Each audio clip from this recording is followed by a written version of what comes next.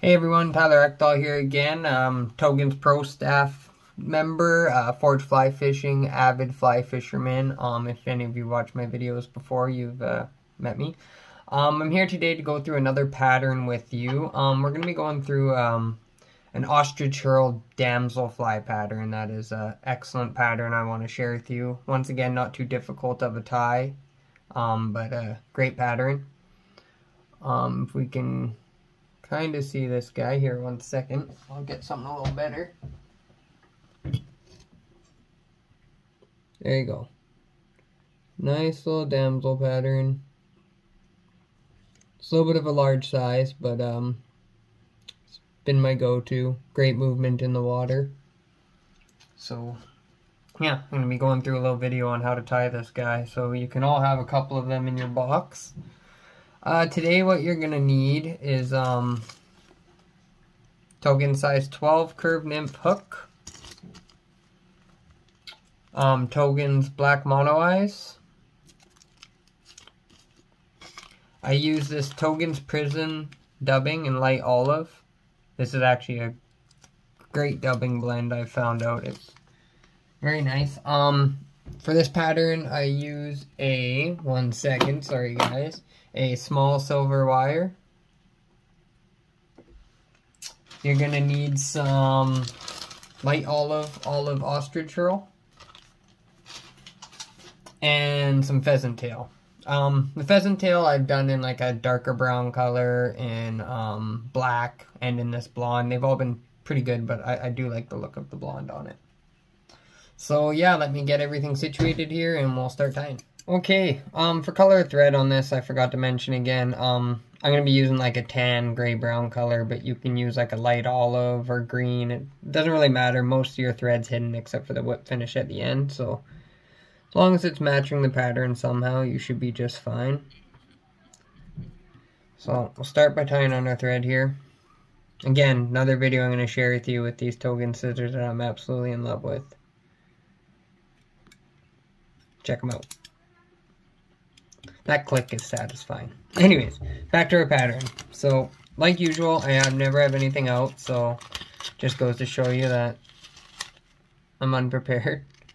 But now I'm showing you step by step. So you take the mono eyes out of the bag. Take the mono eyes. And we're going to tie them on, like, I don't know, an 1/8 back or something. Not quite at the front. Oh, I'm getting all tangled up here on my callousy hands. So I take them, my mono eyes, I turn them the same way as shank. Probably add three turns. Then you can spin them to the desired position you want. So now you're going to go, sorry, my hands are in the way. Crisscross this side to that side, this side to that side, this side to that side. Build up a bit of a cross stitch there. Now what you're going to want to do, you want to take a couple wraps right in the very front of it. Sorry, hit my eye there at the thread. Going behind, couple wraps right in behind it. Now at this point, to lock everything in, you're going to helicopter underneath these eyes and around. Under, around, under, around, under, around. And there you go. Make a little thread base here.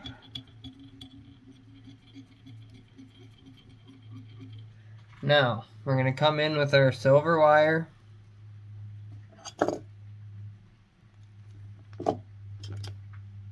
Silver wire. We're going to tie that in along the shank. All the way down. There we go. Now, ostrich curl. Find yourself about 5 or 6 long strands. Once again, I should have had this done, but I don't.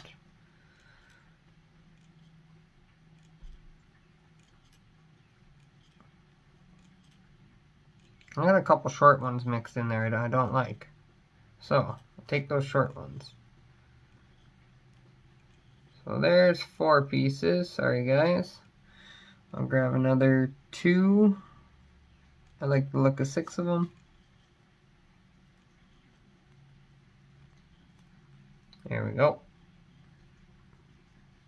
6 strands of ostrich trail. Sorry, I'm a little finicky here. Picky on all my tips matching up. Somewhat the same. So, I'm going to measure length of the hook. Wow. There we go, finally. Bring that back. I'm going to tie on this ostrich roll. Couple loose wraps. 1, 2. So you can look at the placement. I like that. One of these are a little long. That one perfect. Come in. 2 more tighter wraps. And once again, like always on these type of patterns, you're going to want to go under everything once or twice. There we go. Now, we'll make our way back up to the eyes. In all honesty, I jump in front of the eyes just to let it rest there. Take your ostrich roll, work it upwards to get all these fibers out. Oops. And then you're going to just give it a little twisting motion. As you can see, it'll all tighten up. There we go.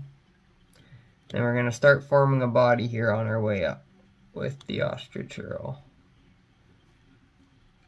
By the way, this ostrich roll has a crazy good look in the water. Tons of movement. So now, sometimes I'll throw a little wrap over top of the eyes too, just to give it there. Now we're going to tie that off right in front of the eye. Come in with our scissors, snip that out. Just going to put my feather away here. A couple extra. So, what we're going to do now, I'm going to come in with this silver wire and make a few segments throughout this guy.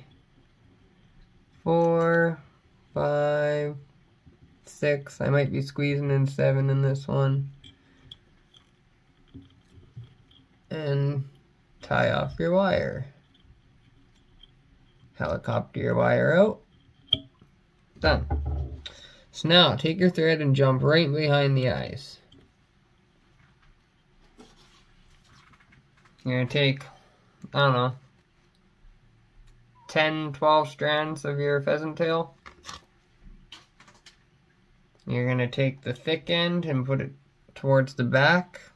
Keep your tips out front. Oops.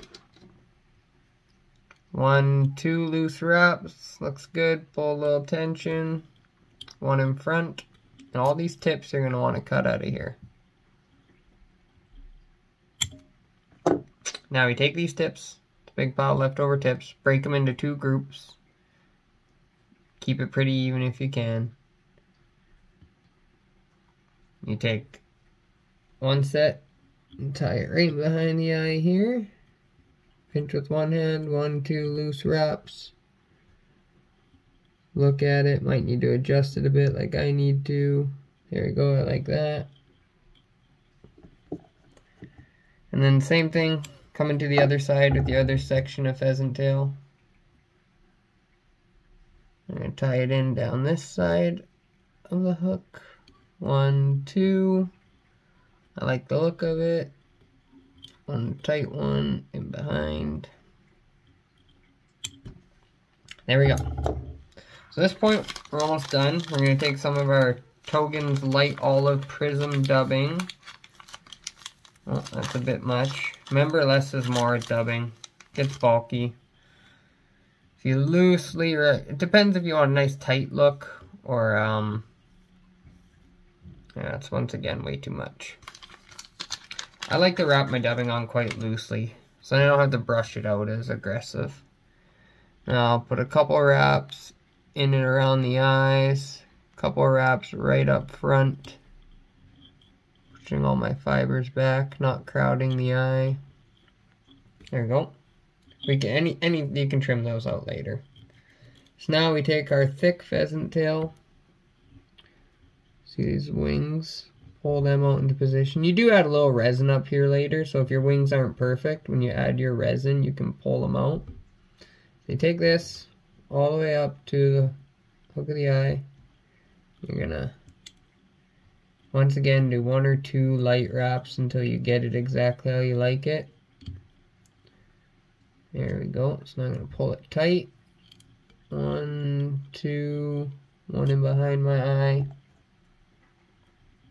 Trim it out with scissors as close as you can. Take your whip finish.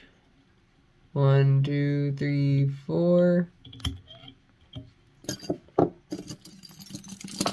Let's snip that thread right out of there.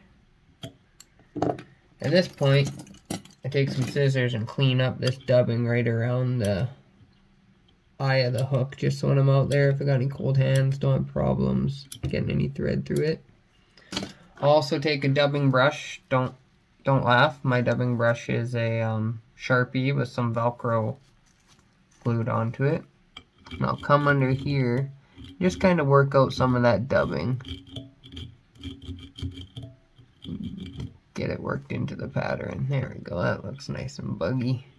A couple of these long fibers you can just either trim off yourself or pull them by hand. Nice buggy looking pattern. So there you have this damsel pattern that has worked well and has great movement in the water. It's fish like that, right? So, take a little bit of your Solar Res, Raid Zap resin, Golf resin, whatever you got. Put some up on the wing case and on your whip finish. Be careful of this stuff. At the beginning when I started using resin, I wouldn't know, and I'd forget to clear out my eye here. And sometimes I'd get to the lake, all of a sudden I'd go to throw my thread through, and I put resin over top of the eye. I couldn't get the thread through. There you go. I'd like to, once I get one little coat of resin on there, I like to throw another one up on the top. Give it that nice shine. Protect my pheasant tail.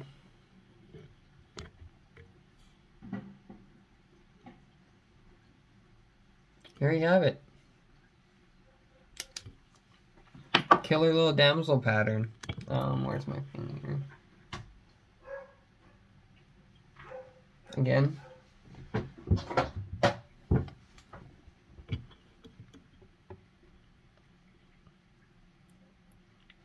Great little damsel pattern, great movement in the water. Try it out. If you have any questions or concerns, get a hold of me. Once again, Tokens Pro staff member. Go check them out. They have everything you need if you're missing anything to tie up this pattern. And yeah, enjoy your weekend and tight lines.